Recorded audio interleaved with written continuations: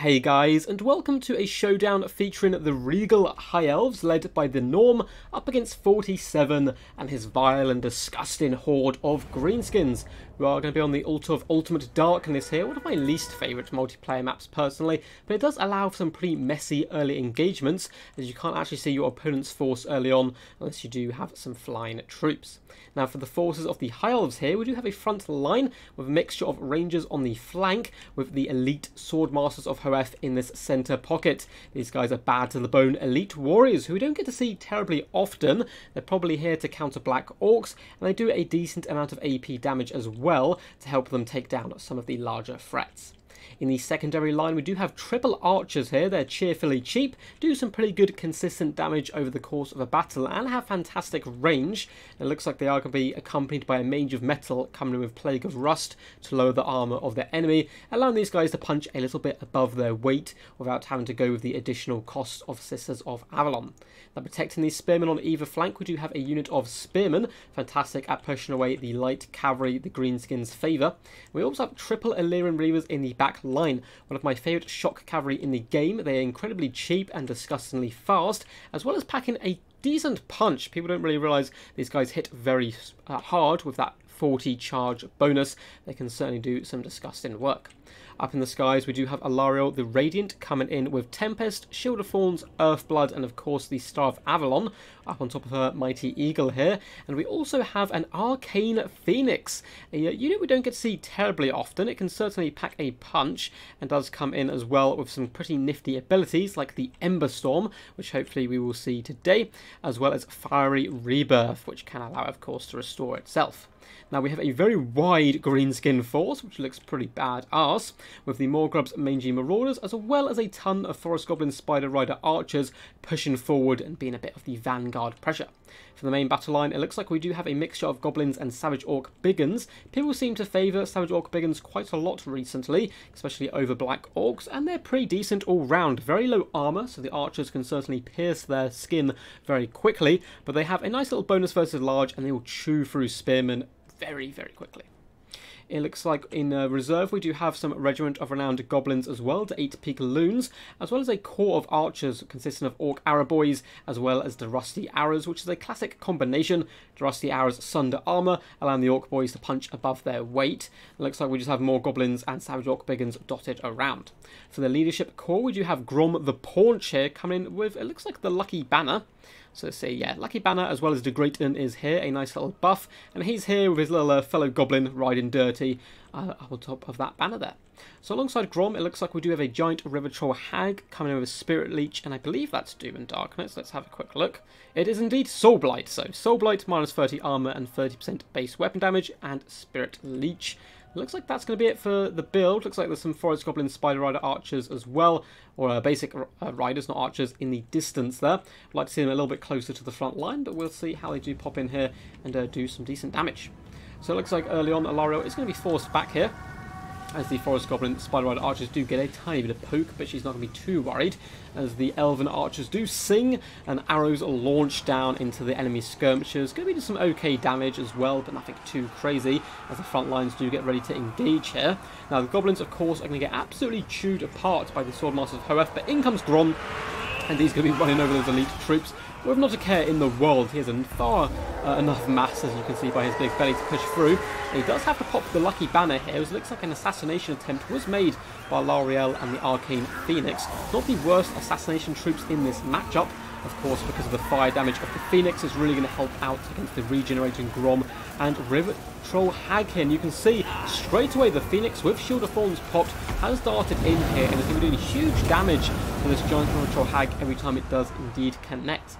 Looks like the Rangers and Swordsmen are getting chewed up pretty quickly by the Savage Orc Biggins. It's not going too well for them. We do have a big Spirit Leech coming down as well, but it looks like the giant River Troll Hag has indeed been terrified and forced back from the battle. Nice Star of Avalon going on these Swordmasters of Hoeth, but the Elves are getting pretty pummeled in the front line. Illyrian Reavers darting back, but at least they did get the giant River Troll Hag. in the back line. The archers are doing relatively well, being consistently online, but it looks like now Forest Goblin Spider Eyes have forced their way back, but Leon Reavers going to be coming in and pinning these guys in, and with that lovely charge bonus should be able to force them back relatively quickly here. Looks like the mage is even getting in on the action as well. As for the rest of the front line, Swordsmasters have been dealt with. They've done pretty good damage back as well. The consistent fire from the rusty arrows as well as all these archers and skirmishers is really starting to hurt them quite a bit.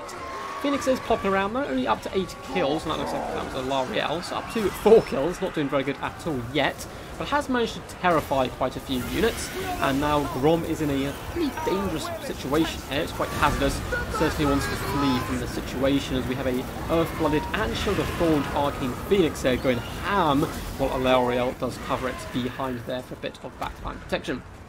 Archers are falling back and trying to skirmish. They're one of the best answers for these savage orcs, but especially if the war pops, they're going to get chewed through disgustingly quickly as the spearmen try to hold the line where possible. And savage orcs are just starting to overwhelm the high elf force. In the distance, though, Alien Reavers are chasing down routing troops, which is some good micromanagement. It looks like the Phoenix could plop back here as well. Nice to see like a flame storm coming down on the quite compact savage orc biggins who are kind of getting pinned in here by the spearmen. It looks like great minds think alike, and it is actually going to come down and do that glorious flame storm animation, roasting those savage orc biggins. Their health dropping quite rapidly there. They take huge damage, and Lariel comes in with the follow-up. However, Grom is here to support as well.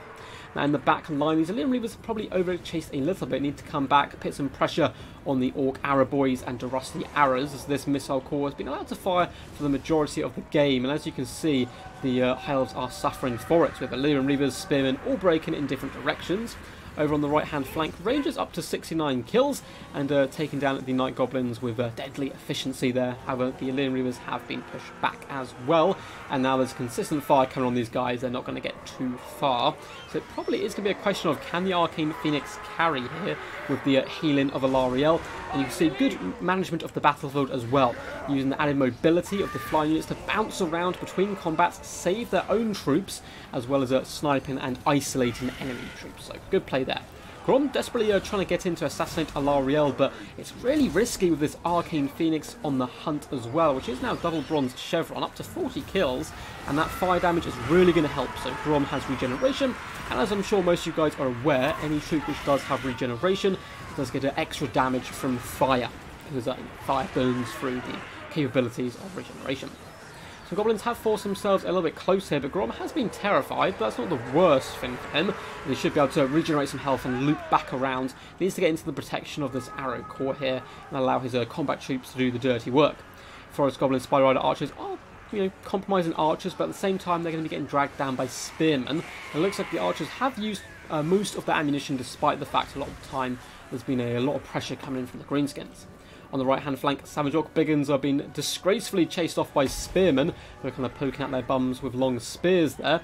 Up in the skies, Alariel can now do a bit of healing, as she has popped an Arcane Conduit. Get a nice Earthblood on her on the Phoenix will always be good value. The archers on this right-hand side, though, are compromised, and the Savage Orc Biggins are going to be having an absolute field day.